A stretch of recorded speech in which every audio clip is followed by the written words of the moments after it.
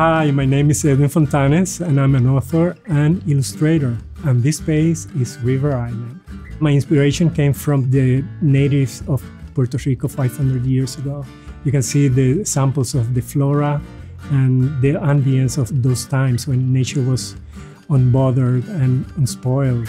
My goal with this exhibit is to just invite children to take inspiration and also absorb the benefit of creating conscience about conservation and do it in a fun way. We will have pages to color and full room to lie down and just take everything in.